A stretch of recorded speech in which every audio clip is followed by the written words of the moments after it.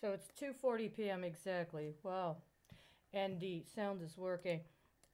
Over the weekend, I was alerted to pending public comments for the Federal Reserve, in addition to information regarding the Federal Register. I'm going to be honest with you. The level of criminality that the federal government is engaged in, and the level of criminality that is being engaged through both the Federal Reserve and the Department of Treasury, including through the Office of Foreign Asset Control, is so significant that it is not only psychologically traumatizing to try to keep track of it, but it's also insulting because during this time frame there were plenty of other options and potential alternatives to actually representing the interest of people and what people need.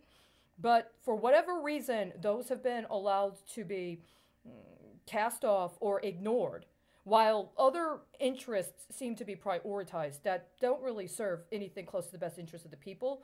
And not only that, even as an individual, there just doesn't seem to be much merit in attempting to invest time and energy into acknowledging its authority. However, it still has a disproportionate influence over our livelihoods. Right now, today, there is the ending of a public comment period concerning private flood insurance. I've already stated on the record how today I am renewing my efforts and will be refiling criminal charges.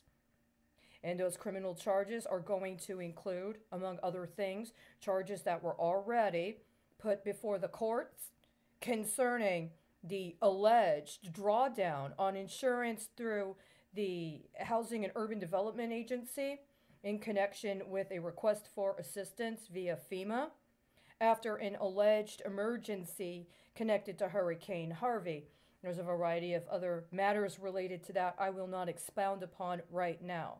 But I will acknowledge that last year I found a previous public comment through the Federal Reserve specifically discussing matters related to flood insurance, including alleged private flood insurance that was provided by an organization based out of the state of New York. I have other videos that correlate with another kind of time frame. If I'm not mistaken, it has to do with an actual emergency situation that I understood was at work connected to the alleged floodplain requirements and changes in conjunction with policy concerning the floodplain as well as FEMA. That was at the end of August. I will check and make sure. But one of the things that was very notable about that is that it mentioned specifically 24 different jurisdictions that were going to be subjected to changes regarding the floodplain and or emergency assistance in connection with the floodplain. And my concern is that, well, pretty much what was being set up is exactly what I'm seeing today, which is manipulation of actual policy concerning safety and welfare of the people as made public, if one knows how to find it, through what is alleged to be official process associated with the federal government, but with the intent to defraud the people and to visit other forms of violations of our constitutional rights, perhaps even insofar as they may serve the interest of those that might identify themselves or be identified as enemies of the United States, and hence the people of the United States are impacted. There were specifically 24 jurisdictions that were acknowledged in that Federal Register notice, specifically regarding, if I'm not mistaken, King County, Louisiana. Well, what we have right now is a Federal Register a Federal Reserve public comment period regarding changes concerning the private flood insurance plan that is divided into 24 questions.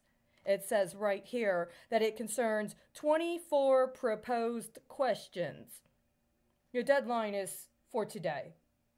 I'm not going to provide a comment on that any more than I already have. But I will acknowledge today is 10 days after a public comment period ended concerning another matter related to stress testing of banks. I've already remarked previously on my understanding of this stress testing of banks, specifically my concern that the stress testing of banks is actually a way to visit illegal liens on people that have been identified as assets connected to those banks, including connected to accounts that might have some sort of high level volatility or some sort of high risk activity.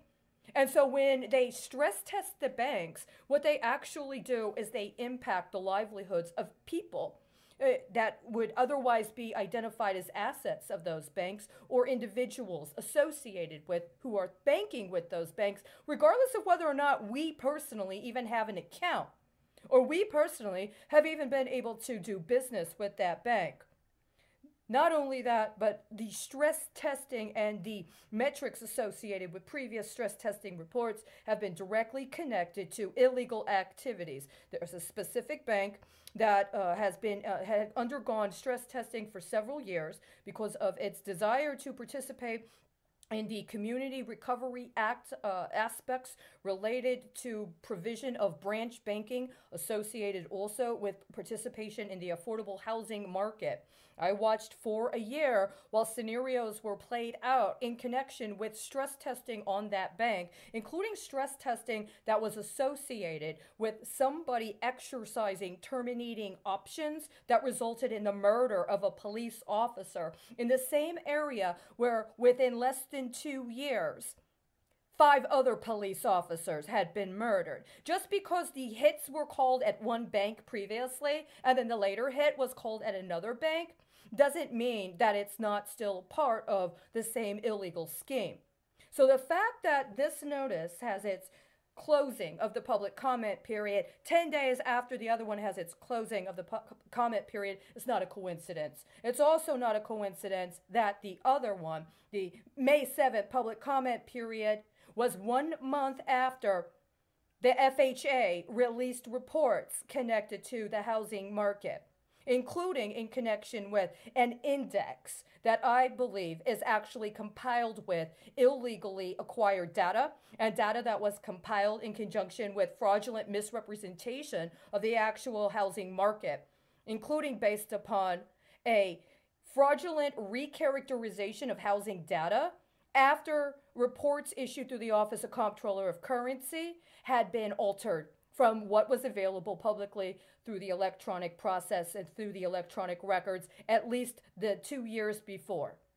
So we've got a very significant situation where there is an effort to try to obfuscate significant fraud and crime that's already been allowed to occur, including in conjunction with an attempt to re-engage in some form of public comment. Is this because the previous public comments that were offered in good faith actually did reveal crime, and a refusal to address it as crime has actually detracted from the capacity for public comments to be considered as a form of recirculation of wealth within the various agencies and departments that are required by law to provide public comment periods in connection with policy changes? Well, if that's the case, it's not only a waste of time and energy to devote the federal government into backtracking and trying to backdate bad securities deals because you refuse to support prosecution of crime, but it also has a capacity to accrue as a detriment, including in areas that it otherwise wouldn't have been connected to unless you're trying to borrow from those other areas in order to offset liabilities that have accrued in areas within which you refuse to prosecute crime as crime. I say this with an understanding that these are very serious and significant matters and that there's a variety of proposed changes that are coming up. To be honest with you, I don't see any difference now in what's going on than what was mentioned nearly, if not over 10 years ago by an organization that was already apprised of the situation. But at the same time, there has to be something and to acknowledge on the record right now that this is what's going on concurrent to the other events that transpired over the weekend and that have been going on since the beginning of May. This is a very, very serious matter here. Why was the Federal Reserve and the other affiliated agencies that are supposed to be providing regulatory guidance regarding financial policy in this country, including in connection with the floodplain insurance program, obfuscating the actual conditions around which the private flood insurance program was allowed to get to the point that it has. And why are they allowing for it to be coded to the metric 24 through its 24 proposed questions? This is something that has been going on for a very long time and would have been appropriate for prosecution within other areas way before it got to where it is today.